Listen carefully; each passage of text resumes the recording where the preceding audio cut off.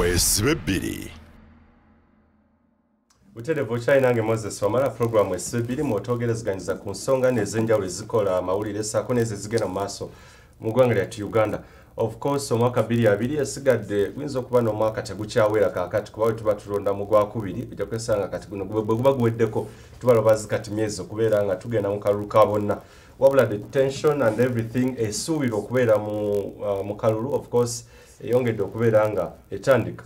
abaagala okwesimba ku kifo ky'obukulembeze ekyo ku ntikko president bavuddeyo ne bajjayo simpaplayet bavuddeyo ne basaba sinna kusabira bavuddeyo okubeera nga bategeeza akakiiko k'ebyokulonda nti baagala okubeera nga beebuuza ku bantu era justice Byabakama okuteza mu kitundu ekisoose nti yategeezezza wiiki ewedde nti over 20 bavuddeyo era kakati bagenda ku ground kubeera nga beebuuza ku bantu. Omono mwe muli ne Robert Agwensentamu eyakirangirira edda omwaka gwali gwa 2019 gwe tukubye mabega naga ye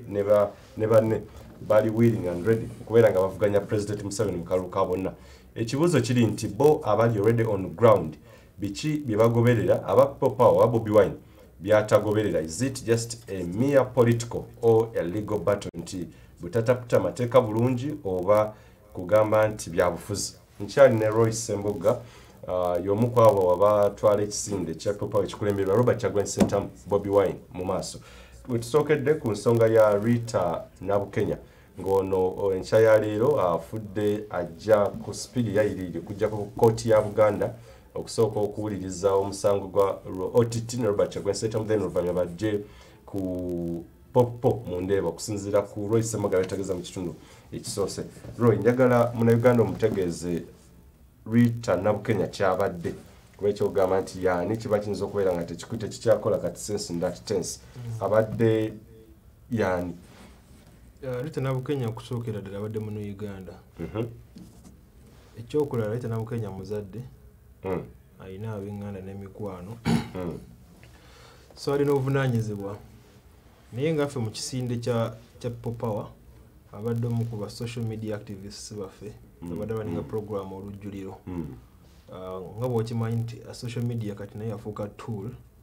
a very instrumental tool. N'ekirala abadde mulwanyi waffe waliwo group gye bayita Bobi Wine diehards muwagizi waffe abatambuza enjiri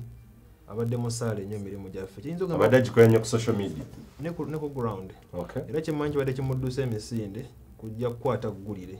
ye Ritah y'omukyala mulala dde n'ebirooto obyokubeerako maybe mu studio za TV nga ggwe ave ku blog akole ki agraduating adde ku nala so adadduka kusanga ki mawulire nga naye bookera ewaka ne bagamba nti waliwo agoocha wano eno kyennaku tebamukiriza kutuuka ku mawulire kola ki nakola mirimu gye. Ekiyinza okugera ku Ritah abantu kyebatamumanyiiko nti y'omuntu abeerawo n'ogamba nti kino kyekiguddewo njagala ani nsooka kyokulabirako waliwo omukwano gwe bamuta Shifa baali bategeka akasurprise ka Honorable Kyagulanyi nakatukubira ani nagamba bwe mwali wala budde bugenze Honorable agenda tuleka naga tukubire Ritah nesigala itagenda kutuuka mu budde ng'omubaka tenakumaliriza meeting so kati yo omuntu gw'osobola okubalirako mu kaseera ki akatono ennyo kufe nange sijja gamba nti Mukama adde ampadde omukisa okumumanya ennyo bwe baana b'osanga mu struggle ne munyume ne mukola ki ne mutamba n'abamanyi ennyo ekyo bayinza okumwogerako nekisobola kusuubiza bonna ab'enganda n'ab'emikwano nti obulamu bwe tetusobola buzza naye tebugendagendera bwereere nti kyabadde alwanirira bimu ku ffe betuta mu struggle extrajudicial murders nti omuntu asobola okuttibwa nga tagenze mu kooti mu mbeera ekisaazisazi bwetyo namulesa abaana n'ebisigadde so ffe tetugenda kuzikiza just emitima gyaffe gyongera kukola ki kuguma bugumi tebasobola tutaffena ne batumalawo. Okay, yabadde bingi ebikyakuba eno story ekyayi developing tukyalindirira Cctv footage poliisi gwe tutegeeza mu kiwandiiko ekiteekeddwa ku mukutu ogwa Twitter oba anaafuluma n'okwongera okwekenneenya ngera bwe batugambye nti bajja kwongera okugoberera ensonga nga bwe badde kyamukisa mubi nti Rook Owesgire, Patrick Onyango, Fred Enanga bonna badde njagalako mu artist okufuna just online interview okwogera nabo on what really transpired naye yinza okubeera nga tekisobose olw'ensonga ezitali zimu era tetukkiziganyiza nabo kubeera nga tufuna ekyo kyetwandyagadde. Tugende ku ate ekirala ekibadde mu ggwanga ekya Robert Kyagulanyi Center mu kwene consultation meetings olunaku lwaleero ezadde zitegekeddwa. Over the weeks bazze bategeeza nti bakoze ebyennyini ebyetaagisa nga bwe baayogera mu lukuŋŋaana lwe baalimu ne poliisi saako n'akakiiko k'ebyokulonda. Ekikyamu ate kyavuddewa omulundi ogwokubiri in just a space of 1 month. Roy, ensonga ya consultation meetings kituufu kikyamu ki ku luno kye mutaakoze kuba poliisi mu gwasooka yatutegeeza nti temwagoberera bisaanyizo temwagoberera mateeka mu butuufu. Ku luno eno mwagoberedde buli kimu era what went wrong obutasobola kubeera nga muddamu kye mwalina okukola. Kyenyagala otegeeze abatulaba nti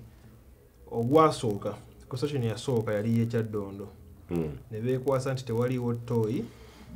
tulina mu kifo kya lukale kiggule kiri open kibasooka okwekwasa ne bagamba naye kitutegeddeko erira ekifo kiri enclosed oba okitegeera era tubasuubira okugenda mu maaso n'enteekateeka zaabwe era oba ojjukira bulungi tetwagenda ggulu because twali tuva ekasangati twali tudda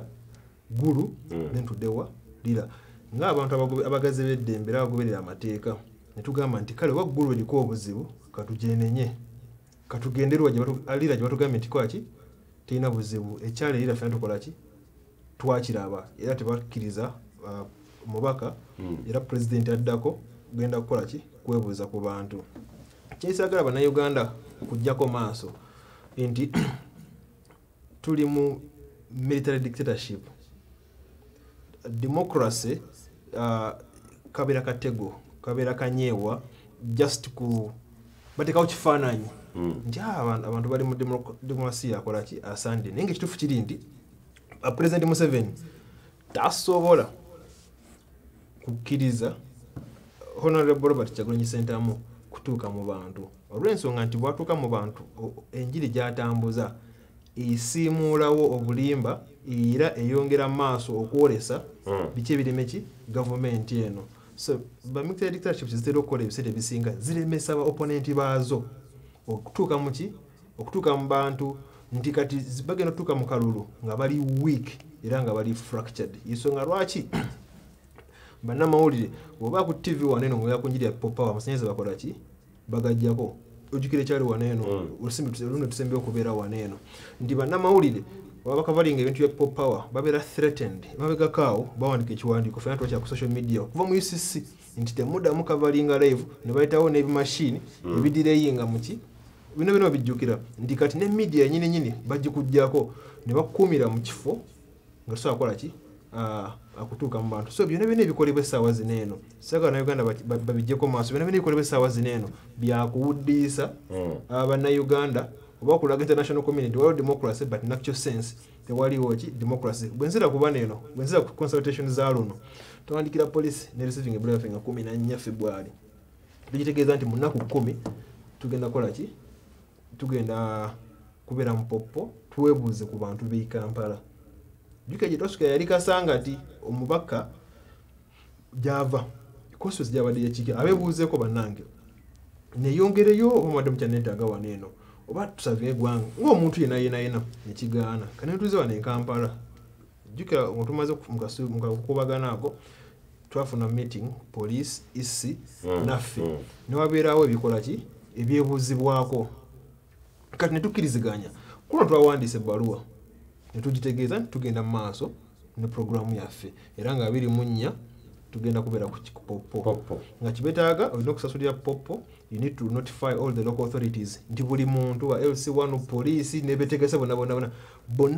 nsobola okutegeeza twaba notifyinga yena otuna ebbaluwa yaffe bonna basayininga bonna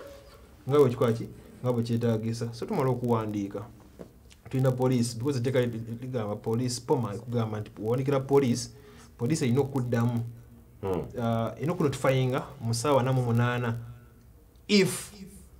waliwo issues oba kitegeera olowooza pomo eba ekyali relevant kuba nadde njogerako ne munamateeka malema abiri zinagamba nti like mufuuliddwa nti oba kale ani ekigambo kyakoza kisajja kwogera nti mufuuliddwa nnyo abantu abatabitegeera bulungi. Poma shouldn't actually qualify here nekyandibadde nti the Presidential Elections Act kuba yagamba nti Poma wanene omuntu alina intentions za kufuuka mukulembeze oba alina intentions ndanyuza president etteeka already erimu eriri erya Presidential Elections Act byonna mubikoze oza Poma ebeera relevant ku bye mukola. Ati kino kyenkugambye ku ntandikwa nti we are in a military dictatorship. Bafunayo akasonga konna ke beekwasa basobola okukola ki okulemesa. Kati akasonga ke beekwasa bayita mu tteeka lyaki lya Poma. Tine naffe newankubadde nti mu mbeera entuufu so kitandikwa kikolebwa tusazeewo tweyise nga bwe tukole ki tweyise ko tuli bantu bampisa tuntu bagazi ba mirembe netuga ne Poma watina ku qualifying waneno katukole ki katugikozese notifying IGP ne balwa netambula ku mikuto mna makola ki mwagiraba katulaba police out of 48 hours to notify nze literally kiba kitegeeza ntena buzibu nabo kola ki genda amaaso olwo kuba nti police tedujesiga engege badi yeyisamu emabega kao netusawo tudemu tukole ki tukitegeeze tuwandike ebbaluwa enala ne tukubira ne abamu ku bakulu mu poliisi ne tubagamba bannange titubawuliza katusuubire tukoze eki tuli bulungi. Ndoza nakutona press conference nkera waro ku macha ne delivering ebbaluwa ku office y'omubaka ku parliament nga bagamba nti kati twale tusaba mwe ne police ne isi naffe tutuule tulabe ekyokukola ki ekyokukola ekyo bakisabye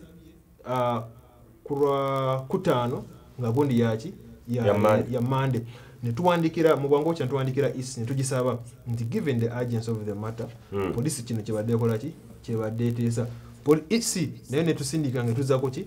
ku police wogenda kusindika kola ki ekuza ku isi kati nga bali mu kutuzeeno neno nga nobudde bukola ki bwe bugenda so kino nyaga kibere kiri eri bana Uganda nti ne tunawa tugoberedde amateeka to the dot ekigendererwa cha President Museveni ne banne ku making sure nti honorable Kyagulanyi tatuka muki mu bantu. Roy abalala already abali ku ground nga Lapolo rakaomu kwabo Sekimpi na era ali mu kola consultations njikiyako bya Mujisha Moses na mu kola consultations lwaki bo bakola mwene mutakola n'olutalo lwanjovu akamene bekasalimba honorable Kyagulanyi tusamuteka ku level ye with due respect isawa zineno omuntu asinga political support omuntu actually kino kyongera confirming anti threat omukisaba ne Uganda gwe balina okujja ko Mwami Museveni honorable Kyagulanyi sentamu ne Mwami Museveni akola bukimwe kisoboka okumaking sure nti honorable Kyagulanyi sentamu tamukiriza kugenda muki mu bantu byamugisha ne bwamuleka abo baberayo nga decoy kulaga international community nti banne ba consulting eta kola ki ta consulting nsobola ngenda kugwa mu namawulire ngenda kusaba osinike timu ye noonyereza oba byamugisha yawandikidde police oba byamugisha bakola consultation ze ayina sniffer dogs ze basaba oba byamugisha ayina public toilets ze basaba oba byamugisha consultation ze zikola mu private oba byamugisha yabaddeko ne meeting wakati wa EC ne police nga fe bakola ki nga batugamba olwensonga nti byamugisha si threat nga honorable Kyagulanyi kyakola ki kyali kale fe kyonga tuzaamu maanyi nti ensolo ku kizigo kola ki weri nti omwami tumukoze eki tumunywezezza kati naye anoonya wakola ki warwana bintu byatubisuubira naye tugenda kukola buli kisoboka kakasa tugenda tuga ku bantu kufa guno omujjo gwaffe guli blessed nti bw'ogaana TV nga Dota TV oku-airinga out programs za people power ojja kwesanga nga waliwo blogger omu nga walaba Ghetto TV online blogger nga walaba Ashbagato for example nga walaba Kabuye Boston nti asobola okukola programu eyo n'afuna abantu emitwalo aga nga batambuza ki nga batambuza enjiri nti ffe tulina omukulembeze waffe ow'enjawulo nti nabo mugala okutuuka mu kisenge oba okutuuka mu gundi nti oluyimba lwe enjiri gy'atambuza esobola okutuuka mu bantu nti n'essaawa zinene waliwo abakulenga ki ennyimba ze naye nga naffe ekisinde tuli mu kutema empenda okukakasa nti tukola buli kisoboka okutuuka mu bantu era kiyinza okukakasa abantu tugenda batuukako. Do you stand any chances of leading this country with amidst bino byonna ebiriwo? Why not? Ffe omukulembeze waffe first of all omubaka wa parliament tukakanikire ku ekyo bano batukulembera bwe bali bagenda mu nsiko tebalina kye baali kyamaanyi. Tebalina kye baali kyamaanyi. Museveni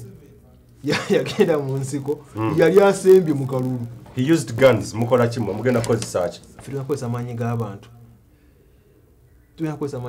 Kambeko kye ngamba bana Uganda nti teri tebakikulimba. There is nothing and absolutely nothing that can stop thousands of people calling for change. A people united can never be defeated. But they are defeated already. Like on consultation as balemesezza olwo akalulu okutula wali bwali. Hosni Mubarak you're polling 98% I think. In the next 3 months next 3 months yali muki mukulembeza abana bamujjako abana ba university. Social media campaign was no more. Field Marshal, the most cunning dictator, Omar Bashir wa Sudan yamambuka mwana wa university myaka 2 mwebiri. He was no more. We have seen this world over. So Museveni is not any special. Ne one era asobola okuvaako era agenda kuvaako. Ndi tukubiza bana Uganda sikimanyi wabadde okimanyi nti milioni 2.5 eza new voters zeyongera okusinza ku statistics kwaki empya ate nga statistics ziva mu state organs ziri captured by the dictatorship. They are under the yoke of patronage. Kati bagamba nti milioni 2.5 suubira nti nyingi naye olw'okutya okulaga eggwanga nti mu butuufu enjiri yafuna ndaga muntu genda yewandisa okulonda ekola tife tumobilizing abantu bagende mukola ki bagende mu kulonda then bakuuma akalulu kaabwe then obakwata akalulu kaabwe balwanirire obuyinza bwabwe ate nga kigenda kubeerawo. Nze naawe tuli baana bato tuli bamukusobodde buli kusaidi yaffe mukama wanaabakkiriza tujja kulabako lino eggwanga nga likyusa obuyinza mu ddembe era abantu bana Uganda be bagenda okyekolera si mundu ffe tugenda genda mu lutalo kutaba almost half yakakadde tugenda genda mu lutalo. Omuntu waliwo kinjega kukuleetera omuntu eyakwata ku ssemateeka abamu bakyakkiriza ne kati omuli male mabirizi yagamba nti sikkiriza nti ssemateeka yakwatibwako mu mutuufu okugjawo age limit ate namwe mukikkiriza nti si kituufu. And you confirming a statement here nti ddala kituufu ayinza okuba ssemateeka yamukwata myezi byaggwa tugende mu maaso. Don't you think mukyalina ekintu kye mulina okumaliriza before even going to an election? Abamu ke basuubira nti as we speak it's illegal kuba mulimu omuntu atalina kubeeramu eyameninga constitution gutali musango naye yakikola mu benyi bw'amateeka. Bannaffe abadde bavuganya Mwami Museveni mabegako badde balina ebintu bibata kwaffe tuli mukola ndiso okulabirako bakanita abaddeko emabega mukana kaseera bali mu agitatinga titwagala ennongoseza mu byokulonda oba kitegeera twagala independent isi nebisigadde kitali ekyo tetugenda kujja oba kitegeera okulonda tekulina amakulu kati ocommunicating eri omulonzi wo nti ne bwonnonda teina makulu gunga ate maana wesimbawo oyagala ojje olondebwe nti message eri contradicting ogambye ne bwonnonda tikina kigenda kukyusa ate neekoze eki nesimbyo ffe tugenda genda mu muzannyo gwa Mwami Museveni tuzanye tumutwalire omuzannyo tumukubire muki mu kazannyo ke nga wala consultations wana eno asobola okugamba nti togenda naye kati talking subject ku major media houses enjiri eba ekola ki eba etuuka mu bantu nti ffe ne bw'otugaana okugenda mu bantu okubatuukako tusobola tusako obubaka mu ngeri yaffe ey'enjawulo konala bukyagwenyi nti yasooka genda Arua oba okuyisawo obubaka bwe ku Constitutional Amendment 102 muto gikwatako campaign wejjukira yatuba butuzi mu maka ge mu studio ne baproducer ba Dani Magic n'akola message n'etambula ki eggwanga lyonna ffe tugenda tuuka mu bantu mu style gyatakola ki gyatategeera tugenda kuyingira mu kaluka neeno tukanyumire tukatabemu tukabatamye nze nkusuubiza nti kulaala ey'oku atalina mugongo ajja kuba akutuse. Do you have the capacity and everything ebyo nabyogera with a lot of confidence omusajja abadde wano for over 34 years and still counting by the way okugamba nti ebyo nabigenda kutuukirira olw'ensonga nti he has stood the test of time regardless of byonna mwina capacity with the confidence gyogera noga nti yes this and this they are going to happen. Kyenyinza okugamba kiri kimu awamala n'abatuwuliriza nti olaba olwazi amazzi galuyitako over and over gamaliza akoze eki galisaze mutsigodi consistency. Abatusookawo balina kye bakola, basemwogere balina kye bakola, basebagala balina kye bakola ki kye bakola, Babesigye balina kye bakoze eki kye bakoze. Nti tasigala ki kye kimu nti kali guno mubuyaga okuzze ogw'abavubuka previously bitu binye bikyuse kinyagala omanyeko. Previously the population was very different, demographics now ndala nnyo. Oba kitegeera nti esaawa zineeno abantu abazibusa amaaso bangi si bwe baali muki mu kusooka nti Besigye alaze eggwanga nti Museveni talina kyali osobola okukola ki okumunyenyaamu. Ndika Robert Kyagulanyi Ssentamu wajja naye ayongereza banne wadde bakola ki wadde bakola. Tosobola kuŋŋamba nti Museveni asigadde ki asigadde kyekimu. Gwe ddiro olabeko Museveni nga asinkana abayimbi nga full figure omuntu society gwe yeevuma olw'ebigambo byakola ki byayogera naye olwokuba nti omusajja ali desperate. Mu biseera biri ebikadde ba presidential advisors balinga ba Elia Kategaya ba Pablo essaawa zineeno alina Buchaman ne full figure ng'oŋŋamba ate tugenda muri volo muyaaye tugenda mukuba ekigo enkuulira lino guno mugigi gw'abavubuka eno generational cause.